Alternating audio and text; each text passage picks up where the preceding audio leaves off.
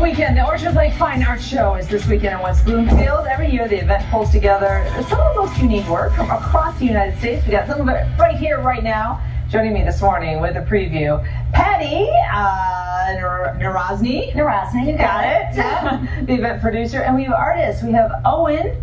Owen, say your last name for me. Wittekindt. Wittekindt? Yeah. And then we have Joe Mazzola. Welcome.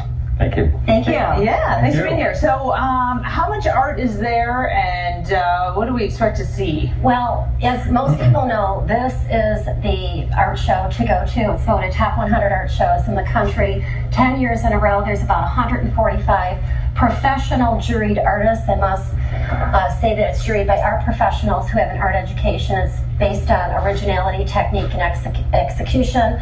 But I also want to say there's something for everyone in all price ranges. Okay, good. Let's talk about, well, here we're getting a little bit of video, too, of some of the things that you'll see at the show, some of the booths. Owen, I want to talk about your art.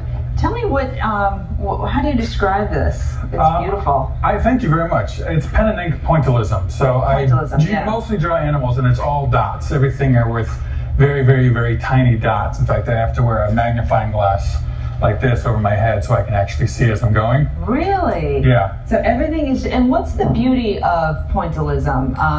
Is it the nuance? Yeah, I enjoy being able to make a lot of different textures using very just simple dots, like kind of minimalism.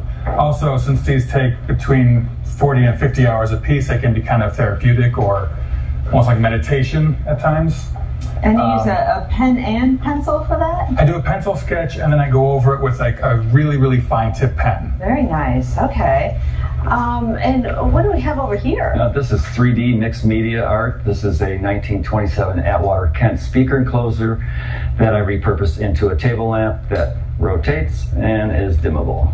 Oh my gosh, that's cool. Right here is a 1940s ammunition box that I've mounted Bluetooth speaker, a USB port, functional voltmeter, VU meter, and this also has bulbs that rise up with a dimmer switch.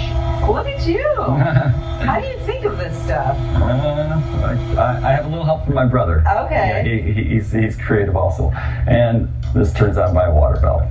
Oh, wow. Little table lamp. So what is it, you enjoy repurposing and modernizing this stuff? Yeah, but making it functional also. Right.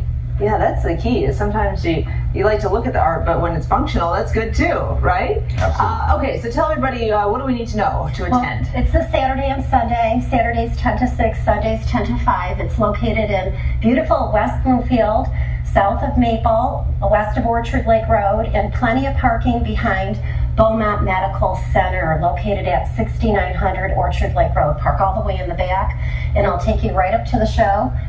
See art, love art, buy art. See you there. All right, very good, very good. Hey, thanks guys for coming in. Thank you. Yes, thank you very much. Patty. And we have the details on our website too.